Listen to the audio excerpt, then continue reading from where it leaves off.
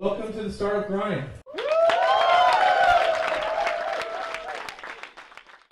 So I've been on tag and checking things out. It seems like there are kind of two primary methods. You guys are profitable also, right?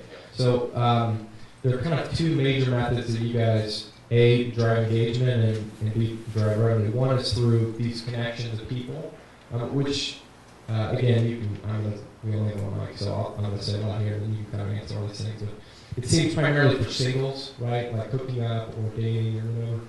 And then the other method is through the games, which you guys internally develop. So can you talk a little bit about, in terms of you all's focus with social discovery? Do you find better interactivity and the core thing is that kind of connection between those people? Is it through the games and connecting through the games? Where is it? So I'd say Tag today has 3 use cases. We ultimately want to be the destination where we can meet people for any social reason. Today, in order of popularity, the number 1 use case is around dating and flirting. The second most is around social games, but games are actually social, where you are playing the games in order to meet new people, and the game is really the medium for meeting new people. And the third use case is around shared interests and meeting like-minded people that share your hobbies and passions. So I'd say dating is probably by far the easiest use case because people are really motivated for dating, flirting, hooking up, whatever you want to call it. When there's really a purpose in mind, like I want a girlfriend, or I want a roommate, or I want a running partner, and so on. Those are actually probably easier products to build because people are motivated to make this happen. But I actually believe that in the real world, those are a small minority of the connections that actually happen.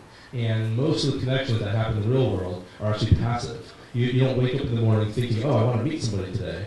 But if you happen to sit next to someone at a bus, or on a bus, or you come to an event like this, you happen to run into someone, you would love to meet new like-minded people that share your interests. But it's very passive. And so we don't think that product for really kind of this passive, serendipitous type meeting really exists on the web yet. And we have a little effort inside Tag to try to crack that nut. So on that note, I want to ask you. So you've been working on these dating type sites for a very, very long time, social discovery, social meeting sites. But you're single. You're not married, right? You do. Oh, okay. Dang it. Well, that blows out. Stand up. Yeah, stand up. Let's give a round of applause. She's not saying that. She refuses to admit that she's my girlfriend. I just want to make sure you're actually using your product.